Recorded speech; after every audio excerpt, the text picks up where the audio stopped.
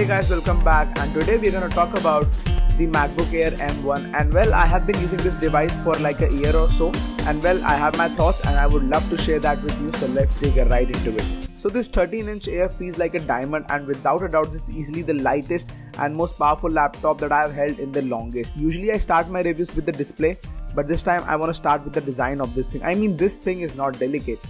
It might look like to you, but keyboard, touchpad, the whole laptop feels strong, and it is.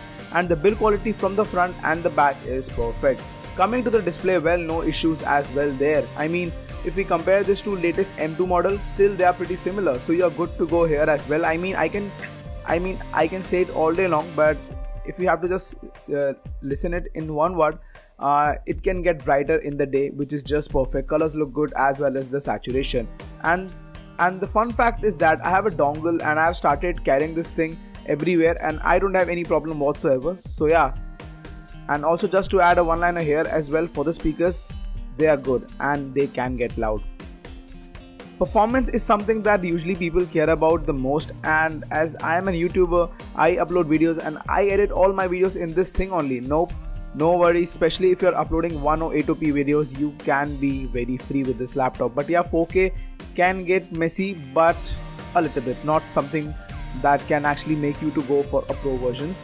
If you're just like me, who just do light works all around the corner, this laptop is more than enough.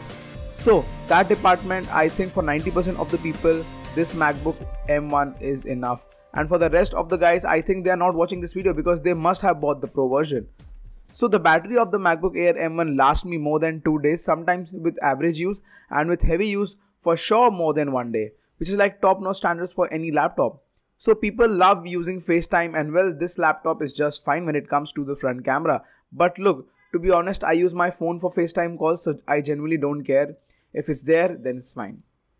But other than that, I mean, this is a 10 out of 10 device for anyone out there, and I have no complaints or demands from this laptop. I've been using this for a year or so, and I feel Apple has done a great job in this, and still I would highly recommend this laptop to anyone. With that being said, I hope you all like this video, and if you did, do let me know in the comments down below. Subscribe for more, and again, I'm AJ and I'm signing off. Bye bye.